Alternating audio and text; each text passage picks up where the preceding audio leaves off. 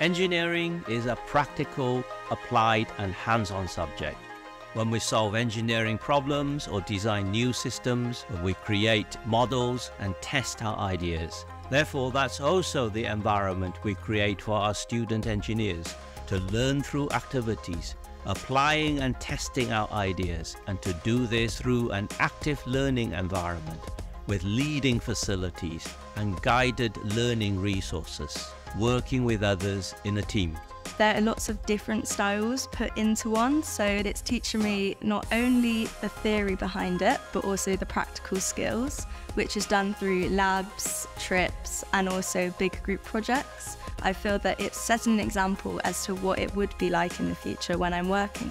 It has a good balance between exam and coursework, so you get a good balance of building a project as well as learning the theory, having exams. It opens a lot of doors. You can go into different industries after that. So each week we have a look at a unique topic, some of them including intellectual property rights and engineering ethics, which are really good soft skills for engineers. We value big picture, holistic thinking. Engineers don't work in isolated small compartments of knowledge, so we prioritize larger and integrated modules. We get our students to work together across different engineering courses on interdisciplinary problems.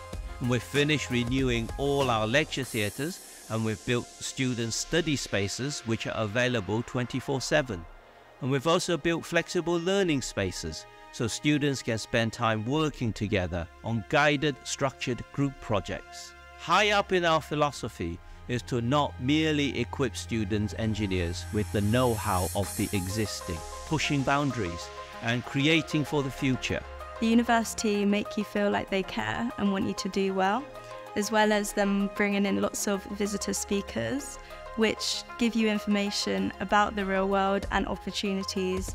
Right now we're working on the electric vehicle project. They teach you how to have the car moving. After that, it's completely up to you what sensors to use, as long as it fits a certain topic which can help the society. We're getting the real-world experience when we are working in the workshop as a group. So the workshop runs in 2 semesters in parallel with the fundamental lectures. Each group members can help each other, and that's been a really rewarding experience.